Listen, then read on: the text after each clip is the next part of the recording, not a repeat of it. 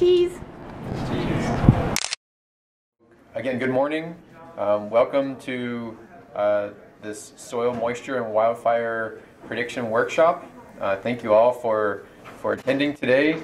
We're very pleased to be immersed here in what we think is the right community to push forward these ideas of integrating soils and fire. What is your summary of the fire workshop?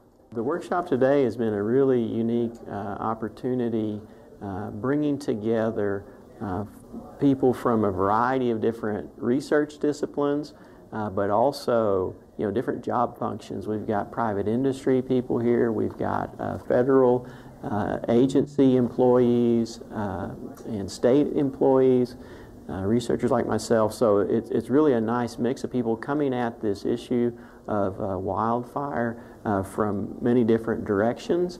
And what's bringing us together today is a sort of a common curiosity and sort of imagining the possibilities of how we might use soil moisture information to have better wildfire danger ratings, better wildfire preparedness. There we go. Okay. So as Matt said, I'm the director of the USDA Northern Plains Climate Hub. I'm based in Fort Collins, Colorado, and I'm here for representing the SMERGE team. You'll hear about SMERGE later. Our mission, in a nutshell, is providing climate information to benefit agriculture and forestry. And so that will be the last introduction, I think. I won't promise, but I think. Why did we get a little bit of attention, I guess, for bringing these ideas together for soil moisture and wildfire? And so our project is wildfire probability mapping based on regional soil moisture models. And so I've already introduced a little bit of what we're focusing on. Summarizing the workshop, it's sort of this novel idea of using soil moisture to help feed into our fire models, either our fire danger models or our fire behavior models. And again, it's sort of novel because, as was pointed out in the workshop, historically we've used indices, right? An index for maybe drought. And then we relate drought to fuel moisture and measuring soil moisture. And so, again, it's a new frontier. Our first long presentation, I'll say, Tim Brown is going to help to set the tone for us about the wildfire conditions in the U.S. Looking forward to a very long talk, is what I understand. No, this is, actually I really appreciated going around the room the way we did. There's a lot of diversity here. I thought we'd just start with a simple picture of how fire in the water balance works. Soil gets wet, vegetation grows, it dries, it burns, it gets wet again. Any questions? What is the role of soil moisture in wildfires or in prescribed burns? Is soil moisture an important predictor of wildfire risk? Is it an important predictor of how well a prescribed burn might go, or how well a system that has already been burned might recover from that burn? This is a scientific question that is not well fleshed out yet. And so the workshop was bringing together scientists from the world of soil moisture, right? So a lot of soil moisture experts, together with people who are experts in fire. Does soil moisture matter? But to answer that question, we need good soil moisture data across a large geographic scale and through time. All of you are here today because you know so many things that I do not know. So I have a lot of learning opportunities today, and I think probably all of us have some learning opportunities today. So I'm really thankful for that. And so we're going to kind of get some conversations going in some groups. And you can see the questions that we intend to address here in this session. Small group discussion questions. Morning breakout. What are some top things you are hoping to learn about or gain today? What would you like to learn about the relationship between soil moisture and wildfire? What are your main sources for information on current wildfire danger conditions? What are your main sources for information on current soil moisture conditions?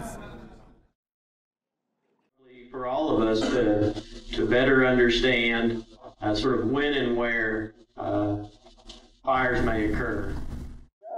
To summarize today's workshop, I would say we're bringing together folks from the soil science community and the fire modeling community with a little bit of ecology and spatial modeling to find ways that we can link all these concepts together and then really make better tools for improving management in and around wildfires.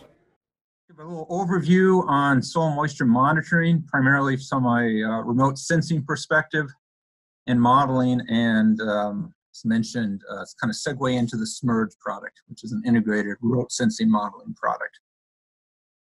We haven't been able to quantify this. Yeah, we kind of know these things, but we haven't been able to quantify them. And if you can't quantify it, you can't put it in a model. You can't make predictions based on it. Current and antecedent soil moisture relate differently to wildfire in different seasons. So what the workshop aim was is to look at how information about soil moisture could possibly be integrated into fire models or other decision support kinds of tools from fire management and researchers about the role of soil moisture and its influence on fire. I like the concept. The spatially dense group.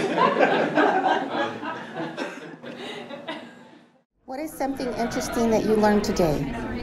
What are some opportunities for soil moisture monitoring and modeling to benefit applied fire modeling and fire danger rating? What are some of the main obstacles? What are some of the next steps you would like to take in response to things you heard or the people you met today? What is the best format for decision making related to fire management, data types, maps, etc.?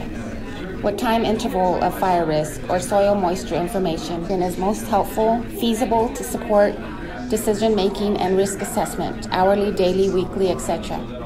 What is the most appropriate spatial resolution of information for stakeholders?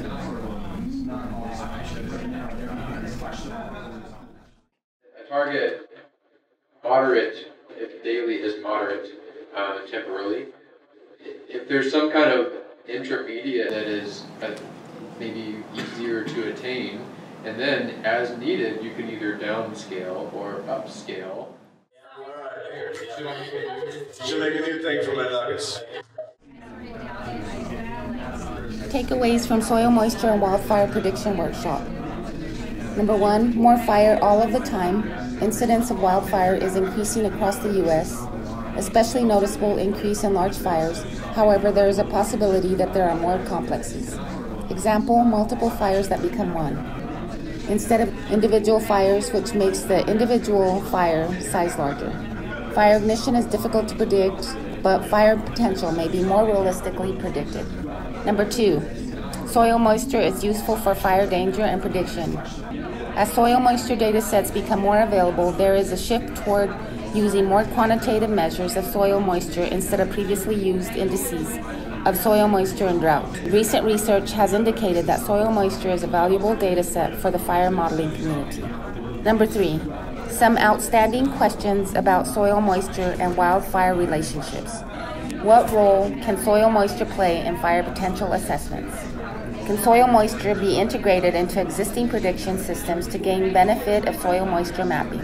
Can we glean a useful relationship between soil moisture and fuel moisture and loads, live and dead, and do this to help decision makers? Number 4, what are the benefits of using in situ or remotely sensed soil moisture data, and can they be complementary? Number 5, who are the stakeholders for this work? Public, national, regional, and local decision makers need fire danger potential information. Decision makers are generally not really seeking soil moisture information, perhaps because it has historically been unavailable. The fire community is very diverse. Number 6, time intervals and spatial resolution. found that there was a very wide range of information used to make management decisions and predictions depending upon application and audience. There is a need to engage target audiences to help narrow focus. Number 7, there is still a need to conduct empirical research. Both statistical and physical models are important. Significant value to comparing, exploring data and protocols for areas outside the U.S.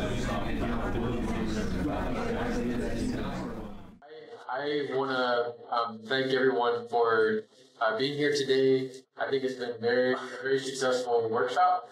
I've learned a lot.